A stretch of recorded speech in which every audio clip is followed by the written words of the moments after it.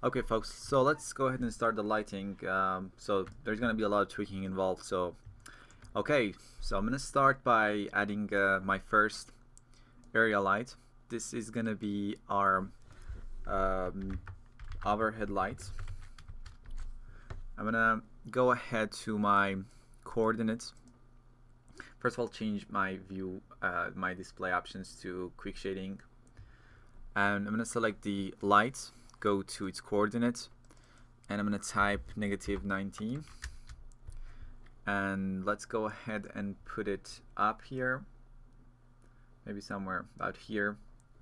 I'm gonna change, go to the details and change the size to something like 1500 and 1500. So as you can see, it is quite big here. So the next thing I'm going to do is to go ahead to the general and make sure we have an area shadow turned on for this light too, and go to my fall off under detail tab and change the type to inverse square clamped. I'm gonna go ahead and make this thing maybe somewhere about here would be enough, I guess. And the next thing, I want to have some nice reflections involved in the process here. Now, I think we can go ahead and create some plain reflection, and just to make the process a bit nicer. So I'm going to create a plane here, and I'm going to make sure the size is exactly as the light. So 1500 and 1500 for both, and I'm gonna put it behind my light here. There we go, something like this, and they're exactly the same size as you can see. And I'm going to make this plane to be a child of my light, so whenever I move the light or I rotate my light, it will follow the light. And the next thing, I'm going to go ahead and create a material for this. Let's go ahead and name it the overhead light matte. I'm going to turn off the color and reflectance and just turn on the luminance for the moment. Go ahead and apply a gradient. Go inside that gradient. I'm going to change it to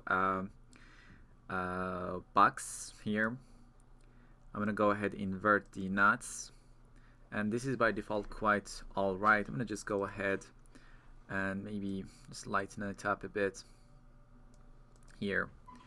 And I'm going to go ahead and use the exact same map on our alpha channel, because if we didn't have a dark environment, these black edges will show in our reflection against the background, and it will really ruin the reflection. And in order to avoid that, we are going to enable the alpha channel. I'm going to just go ahead and copy the exact same map here. I'm just going to make the second color quite dark, so we have absolute transparency at that part there, and I can change this to be a plane. Okay, I'm just going to save as this file, or save it incrementally if you want. I'm going to just go ahead and save it as 0303 here. Okay, and let's start working on this. So we have this first light, which I think it's not too bad, but I'm gonna go ahead and actually change some stuff. I'm gonna go to my alpha channel and change this to be a layered shader. I'm gonna go ahead and add some sort of stripes in there to make sure the reflection is sort of nicer and more detailed. So I'm gonna go ahead and add a surface, and go ahead and add the let's see what we can use. I'm gonna go ahead and use the tiles, go inside that and change this color to white, this to white, and I guess we can change this to black for the moment. I'm gonna go ahead and change the global scale maybe to something like 300, and I'm going to make sure maybe 200 will be enough. And let's go ahead and increase the size until we have a nice sort of reflection here. Maybe something like this isn't too bad. So now our alpha channel, if I change this to be multiply, let's say, it's going to be something like this. And you can go ahead if you like to basically change the way they are here. So this is what we have right now. I'm going to my function and re-render all the materials. And now what we can do, now we have this, we can actually add this alpha into our luminance, but I think it will does the job if you turn this image alpha off, especially for this case because we're using the procedural maps. It will help to actually have the map exactly the way we want it. I'm going to just go ahead inside here and make sure our alpha channel is sort of limited, and the color, let's see, create another white here. There we go. This is much more nicer. So I'm going to apply this to my plane here. There we go. And that's what we're gonna have for the moment. And before anything happens, I'm gonna go ahead and save the scene and start creating the material for these fluid and see how exactly it works, and test our lighting and see if it's gonna be exactly the way we want it to. So I'm going to create a new material. The first thing I'm going to do is to enable the transparency. I'm gonna reduce the transparency something like 99%, change the refraction maybe to something like 1.6, and I'm going to select the absorption color to just have a tint of blue in our water. So I'm going to use this color but with a lot of absorption distance, so we just get a tint of it, you can see. And then I'm going to my reflectance channel, and by default we have this default specular, but I'm going to add a Beckman as my primarily method of reflection. I'm gonna come down here and go to the layer Fresnel and change this to dielectric and change the preset to water, and that is nice by default. And I'm gonna go ahead and create some sort of a pinpoint specular. So I'm gonna go to my default specular and reduce the width, something like this, and the specular strength maybe to something like 65. So I guess it's gonna help to sell the shot here. And this is basically what we need to do. And if you can go here, and that's gonna be our main reflection layer, just to stay organized. And we have the transparency if you wanted to change something at some roughness, control the reflection strength, but for the moment I think we're gonna stay with what we have at the time. So this is cool. I'm going to add these to my meshes here. There we go. So let me go ahead and save the scene.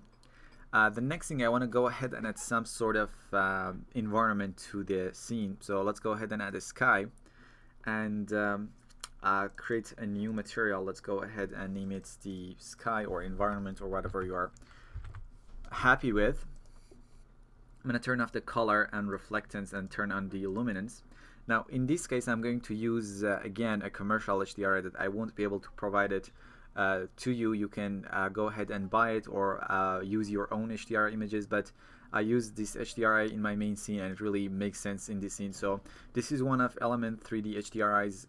Element 3D is a plugin by videocopilot.net. You can go ahead and buy the plugin, and it's kinda have these HDRIs with it that they are not that great HDRIs or high quality HDRIs. They're actually very small HDRIs, but in this case this one really was a very unique one that I used it in my original scene, and I'm going to use it here.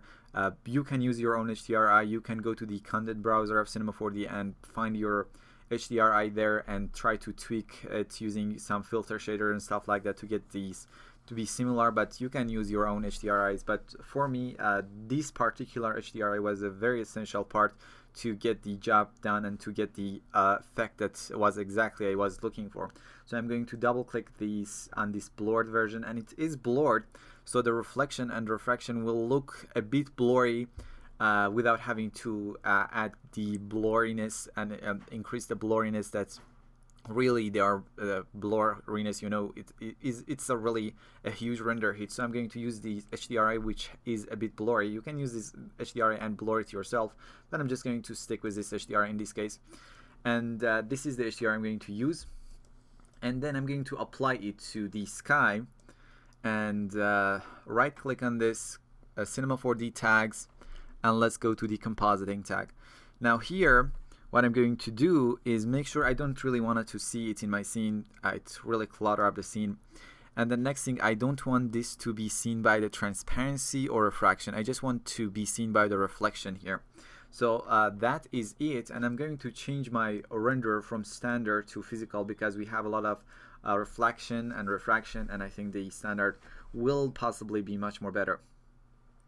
Now this is it, and the anti-aliasing, I think it's because we have a lot of reflection, I'm going to turn it on. Right now we don't have to turn it on, right, because we are using the physical, and the physical renderer basically controls the anti-aliasing right from here. So we can go ahead and increase our sampling subdivision to have a much more better anti-aliasing going on here. So I'm going to just come up here, and I'm going to go to increase my sampling subdivision to something like 2.5. I'm going to my shading subdivision, something like 1 maybe. I'm going to decrease my shading threshold to something like 15%, so we have a better render, and we really need to increase this, guys, when we are going to the final render, but I think for the moment they are going to be enough. So let's go ahead and test and see what we have for the moment and what this light is gonna do, and we can then start adding our other lights in the next lesson. So let's go ahead and have a quick render for what we have here.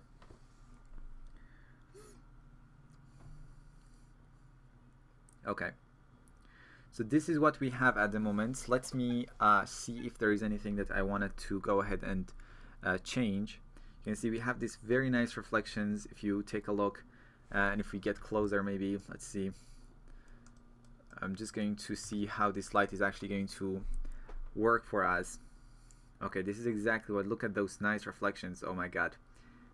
Just this is, I think it would be enough, but we're gonna make it much more nicer than what we have it at the moment. And you can see how cool the reflections are, and you really don't need to use a light kit and stuff like that to really just have some nice reflections. Just go ahead and create your own light kit. Look at this. Wow, gorgeous, gorgeous, gorgeous, and amazing.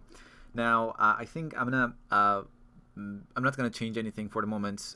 We most likely are gonna need to change some of the parameters when we add the other lights, but for the moment I think this is gonna be enough. So this is our first light.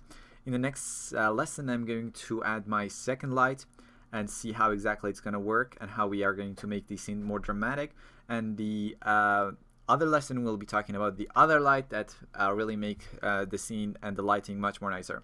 So see you there.